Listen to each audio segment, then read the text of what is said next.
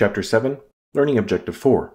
Explain, calculate, and record estimated uncollectible accounts receivable and subsequent write-offs and recoveries. Accounts receivable begins with a credit sale on account to a creditworthy customer and is completed with the collection of cash. Not all receivables are collected, however, so estimates of uncollectible accounts, or bad debts, must be calculated and recorded as an expense associated with selling on credit.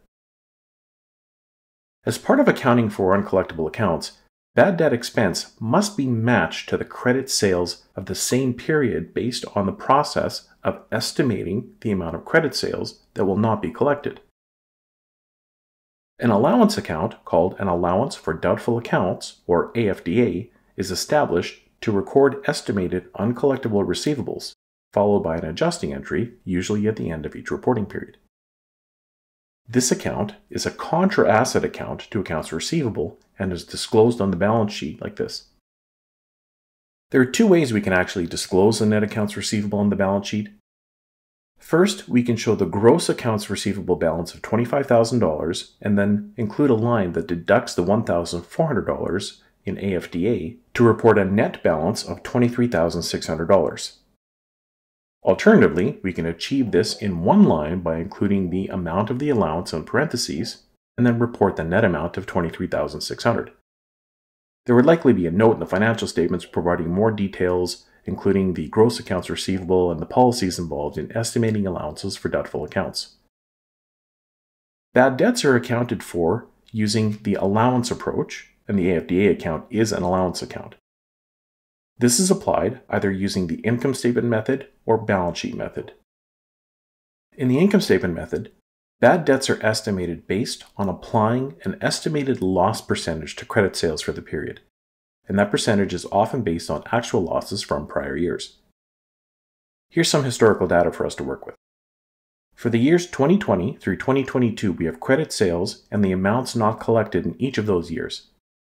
From that information, we can determine that the average loss over the 3-year period is $3,000 divided by $600,000, which equals 1/2 of 1% or 0.5%. If the 2023 credit sales are $300,000, then the estimated bad debt would be $1,500, $300,000 times 0.005.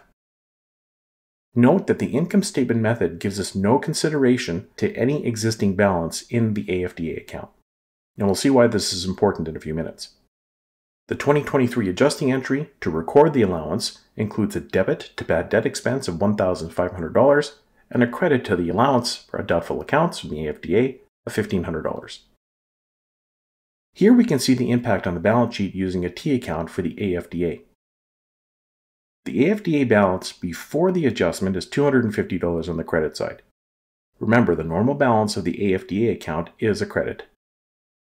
The adjustment adds another $1,500 on the credit side, resulting in an adjusted balance of $1,750 at the end of the period. An alternative method is the balance sheet method, whereby estimated bad debts are based on applying various estimated loss percentages to accounts receivable that are aged or grouped into categories based on the number of days unpaid. The categories with higher numbers of days not paid are assigned a higher percentage based on the higher risk of not being collected. Here's an example of the aging of accounts receivable, where we list all of our customers and the aging categories, which include accounts receivable balances that are up to 30 days old, 31 to 60 days old, etc. Then the company develops an estimated percentage of uncollectibility for each of those aging categories. For example, the company estimates that 0.5% of balances not yet due could be uncollectible, 3% of receivables between 31 and 60 days are estimated to be uncollectible, all the way to 40% for receivables over 120 days. As you would expect, the estimated percentage of uncollectible accounts increases as the uncollected receivables get older. The determination of the percentages applied are based on past experience. If we now apply those percentages to the aging totals, we can see that the estimated uncollectible amounts for receivables between 1 to 30 days is $100, calculated as $10,000 times 1%. We have $100 in estimated uncollectibles for the 61 to 90 day aging, calculated as $2,000 times 5%.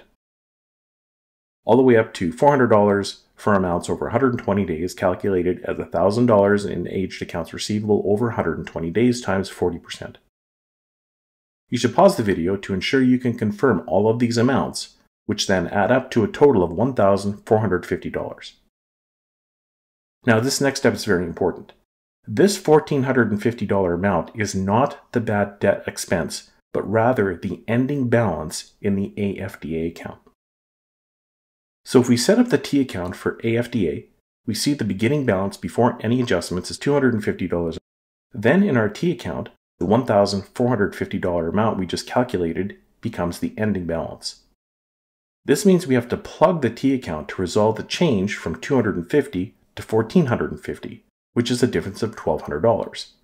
This is the bad debt expense, and we record it with this entry, which includes a debit to bad debt expense of $1,200 and a credit to AFDA of $1,200 to end up with the correct balance. A simplified balance sheet method would apply a single percentage to the ending accounts receivable balance. For example, if the AFDA account unadjusted balance was $250 on the credit side, and the accounts receivable balance was $25,000 as before, if the estimated loss percentage was 6% of total accounts receivable, then the ending AFDA balance would be $1,500, $25,000 times 6%, and the adjusting entry amount would have to be $1,250. That's the ending balance of $1,500 minus the beginning balance of $250. In this case, the journal entry would include a $1,250 debit to bad debt expense and associated credit to AFDA. Another element of accounting for uncollectible accounts includes writing off an account receivable once it's been determined by management that a specific account receivable is not collectible. It must then be removed from the accounts, and this is called a write-off. For example, let's say on January 15, 2024, the $1,000 account receivable for Bendix Inc., illustrated earlier, is deemed to be uncollectible by management. The entry to remove the account includes a debit to the AFDA account to decrease the allowance for the $1,000 amount that is not collectible, and a credit to accounts receivable for the same amount to actually remove the receivable from the accounting records or subledger. Note that since these two accounts net together on the balance sheet, it makes sense that there is no change in the net accounts receivable balance reported on the balance sheet. If the AFDA account unadjusted opening balance was $250 credit as before, after the write-off, this account would be in a temporary debit balance position. $250 minus the $1,000 write-off is $750. Now, if the balance sheet method is used to estimate bad debt expense, the adjusting entry amount will also change. So for example, assume a $250 credit balance in the AFDA account and the $1,000 write-off. At the end of the period, a 6% loss percentage is applied to the $25,000 accounts receivable balance, resulting in an ending AFDA balance requirement of $1,500. And here's what this looks like using the T account. We start with the $250 credit balance at the beginning, then we have the write-off, which debits the account by $1,000 and puts the AFDA account temporarily into a debit position. If the ending balance is supposed to be $1,500, then the bad debt expense necessary is the $1,500 ending balance plus the existing debit balance of $750 for a total of $2,250. Sometimes, a previously written off account receivable can be fully or even partially collected, and we call this a recovery.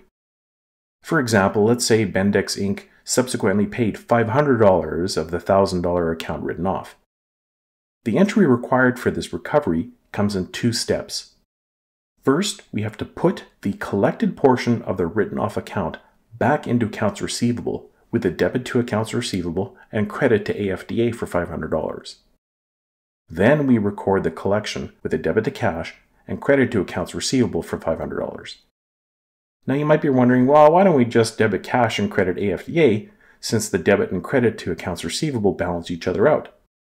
Well, the answer to that is, while the result is the same, the proper way to record a recovery of accounts receivable is with the two-step approach to produce a proper audit trail.